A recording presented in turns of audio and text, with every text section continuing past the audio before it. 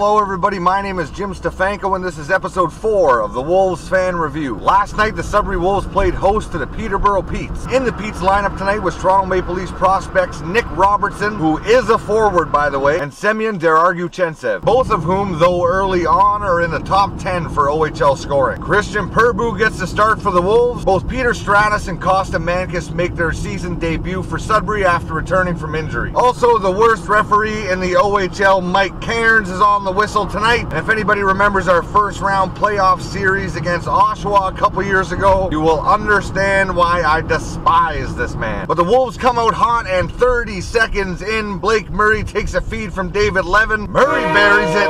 We're up 1-0. 3 minutes into the period, the Petes take an interference call, and on the power play, Quinton Byfield has possession of the puck. He slides it over to Jack Thompson coming in from the point. Thompson lets it go. Goal! 2-0 Wolves. A couple minutes after that, the Sudbury Wolves take a penalty and the Petes go on the power play. Shot comes in for the point, gets tipped in front, goes upstairs on Christian Perbu. Wolves are now only up 2-1. Now at about the 9-minute mark of the period. Again, David Levin has the puck, slides it over to Macaulay Carson. Carson kicks it back to Owen Gilhula. Gilhula bangs it in. Goal!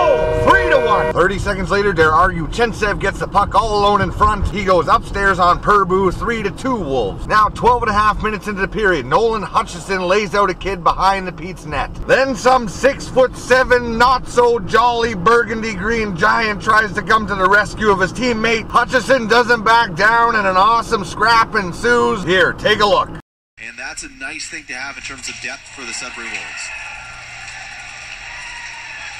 And some talking going on, negotiating, and there we're going to have our first battle. It's John Parker Jones against Nolan Hutchison.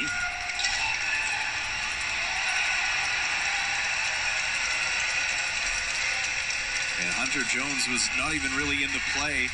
Hutchison was looking to fight someone else, and Hunter Jones, who is not a small individual, neither of these two big bodies going down without a fight for sure. Well, John Parker Jones tips the... Parker Jones, the burgundy monster, gets the instigator penalty, and Wolves go on the power play. Nothing comes of the power play for the Wolves, but that fight sets the tone for the rest of the game. Peter Stratus gets crushed along the boards. Isaac Phillips gets into it with a couple Peterborough Petes players along the bench line. Then with the puck on his stick, Quinton Byfield cuts up the middle of the ice. He gets rocked into trolley tracks. Co-captain Shane Belitka answers the bell. He gets into a great scrap in the middle of the ice. Let's take another look at that one too.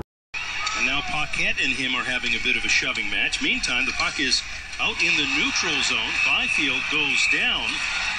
And now you're going to have another little battle here as Belitka looking after his man.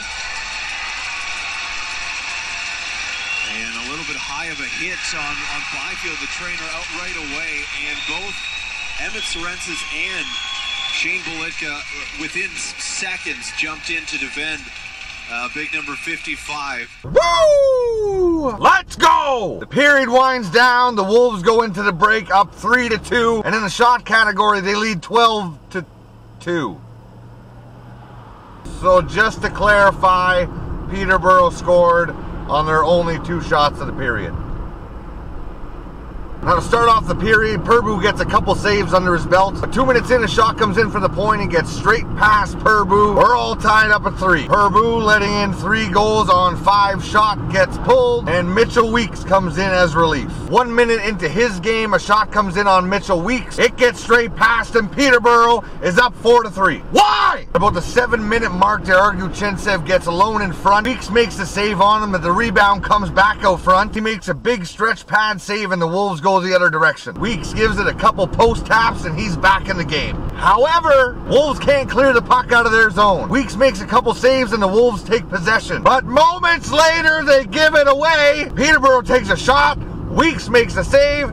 Peterborough gets the rebound. Bang it in. Goal. 5-3. Momentum is a hell of a drug. About halfway through the period, David Levin comes streaking down the left wing. He kicks it over to Gilly, who rips it wide of the net. Puck bounces off the backboards and straight out to Macaulay Carson. He bangs it in out of midair. Goal! 5-4. Now just 6.5 minutes left in the second period. The Petes take a penalty. Off the draw, the Wolves win it back to the point. Pass gets over to Byfield at the other point. Byfield steps in and lets a wrister go. It gets past the goalie. Goal! 5-5. 5-5. Ah, my throat hurts. And so do my emotions. The buzzer goes, thank God. That's the end of the second period. First half of the third period is going rapid fire. Let's go. 3 minutes in, Robinson over to Stillman at the side of the net. Goal, 6-5. A minute later, Shane Belitka gets the puck out front. He buries it.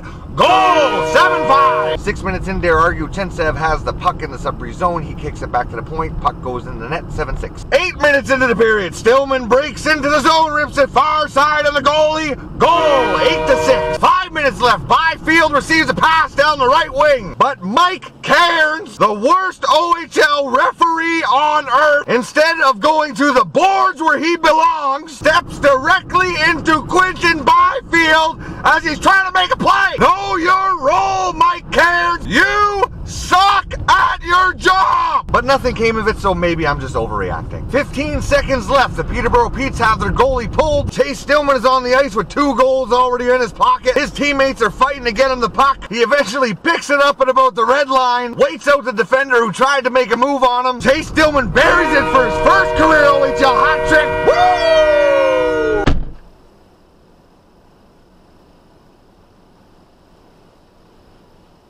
I still need that. Time winds down and the Sudbury Wolves take the victory 9-6 over the Peterborough Petes. Okay, couple things we need to touch on before I let you guys go here today. First and foremost is the performance of Chase Stillman. In his post-game interview, you can see how genuinely excited and proud he was of his accomplishment. And I think I can speak for all Wolves fans as I express how proud we are of you as well. From having Quinton on the team last year come in as a rookie and be so dominant, it's amazing to see another rookie like yourself, Chase, come in here and put on a show for all us fans. So for that, thank you and congratulations. Shifting moods a little bit, I think we got to talk about our goaltending. And although Purbu and Weeks have had great performances so far in a Wolves uniform, both these kids seem to have a real issue with being able to start on time. And though I'm grateful the Wolves have had this amount of scoring power so far, I don't think scoring 6 to 11 goals per game is a sustainable I don't think scoring between 6 and 11 goals a game is holy Jesus. The game is a What? I don't think scoring between 6 and 11 goals a game is a sustainable statistic. Yes. And on the topic of scoring, Jack Thompson is now at the top of the OHL in goals for a defenseman with 4. Jack is also tied for 3rd amongst defensemen in the OHL for overall points with 9. And Quinton Byfield continues his dominant play as he gets 1 goal, 3 assists in this one. He still sits at the top of the league for overall points with 16. That makes 4 straight wins for the Wolves. So if you enjoyed the review of this game, please give the Wolves Fan Review Facebook page a like or subscribe to the YouTube channel at youtube.com/Wolves Fan Review. My name is Jim Stefanko. This has been episode 4 of the Wolves Fan Review from a Wolves fan perspective.